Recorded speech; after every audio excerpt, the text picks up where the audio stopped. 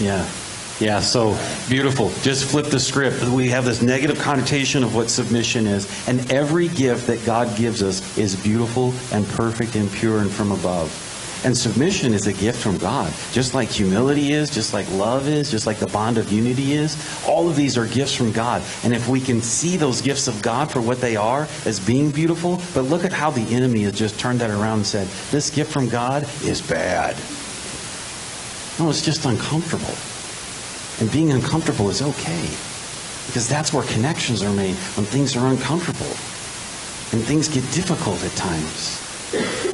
But God is wanting us to connect on deep levels and wanting us to, just like a body that has to work as a body, it only grows when it's connected with the other parts. And you and I are not going to grow if we're not connected to one another. And I just want to say this. I'm just looking back on my life, and I'm just looking at the last 10 years and just looking at, six years ago when we started this church, and just thinking about, one of the people that really stand out in my mind is Uncle Ernie, and just meeting Uncle Ernie 6 years ago and seeing Uncle Ernie now. And the growth that took place in his life and in mine and in John's. And the reason why I can stand back and look at that growth is because I also see how connected we have been. That we know each other on a deep level. That we connect while we're here, and we connect when we're outside of here. And it's that relationship, and it's the joining. It's not like, oh, if you hang out with me, you'll grow because I'm special. No, if you hang out with me, you'll grow because I am burdensome. And I'll require growth in your life. And in order for us to be friends, it's going to require growth. And in order for us to be married, it's going to require growth. In order for us to be in the same body, it's going to require growth. And so this is what my heart's desire is, that this week we would take a look at the excuses that we use for not connecting with one another and say, is this what I'm called to? Like these things that I'm saying, and I'm just gonna hurt everybody's feelings right now. None of you are too busy. That's a lie. I mean, I've been involved in a lot of things. Not now, but I've been involved in a lot of things. I have started, planted, pioneered a church, started a family at the exact same time, started working at a company, working tons of overtime, working and becoming engrossed in all of the things that I did. And I cannot look at that time in my life and go, wow, you were just too busy. It's not true. I was called to. I was called to those things. And when you're called to those things, you spend the time on the stuff that you want to do. God gave you 24 hours and me 24 hours. That's it. And if you can sit there and say, I can't be called to the body, I can't participate in the body, I can't connect with the body because I just don't have time, you are telling the person who gave you time, I don't have what you gave me. And he's saying, you do. I gave it to you. Just like I gave it to them and them and them. Yeah, but my life's different. You're buying a lie. And that means you're called to yourself and not to the body. And so just consider the things that we use as excuses and say, is this what I'm called to? Because I can tell you this much. You're not just called to your family.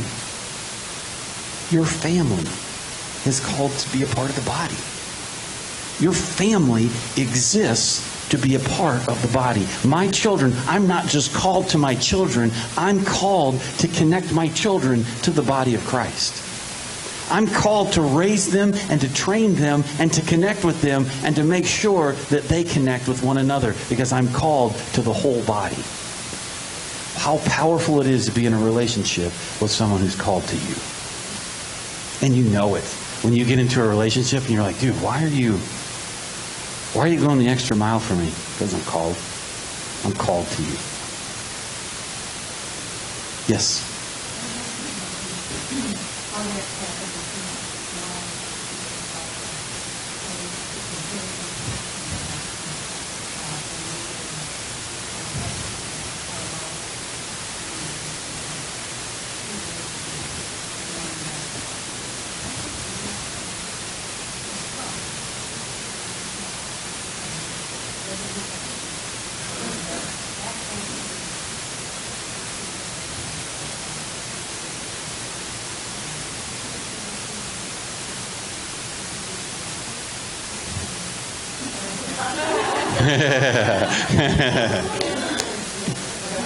Yeah, yeah.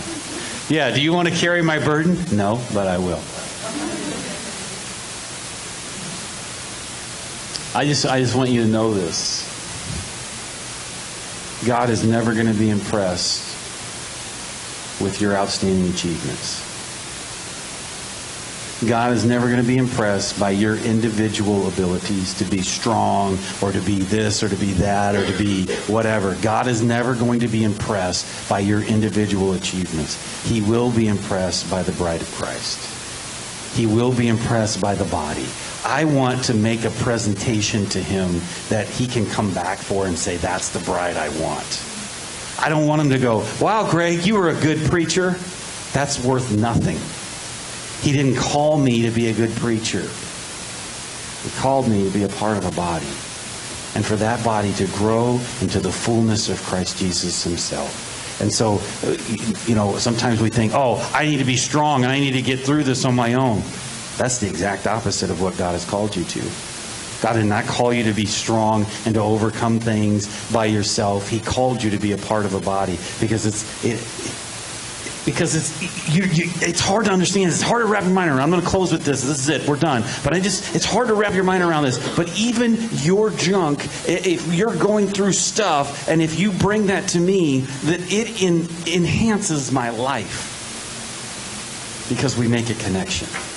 It enhances my life because as you get stronger, it encourages me, and then I get stronger. And we think that, oh man, I'm dumping a burden on you and it's going to hurt you. It actually isn't if you're part of a body.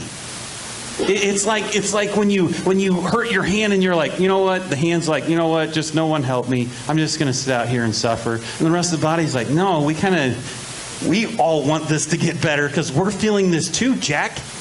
Okay, this thing that you're going, oh, this throbbing, my head's going, yeah, this hurts. And the rest of my body's like, yeah. And we have to lift everything now because no one's taking care of this hurt. And that hurt, and as soon as we fix that hurt, the whole body's going, that's better. You know this is true. Like when you start to fix the hurt and the hurt goes away, it isn't just the hand that's like, oh, that's better. The whole body's like, yes, we're back. We're good. I feel stronger. I feel better because we fixed that thing. Let's pray. Father in heaven, we thank you for your word. We thank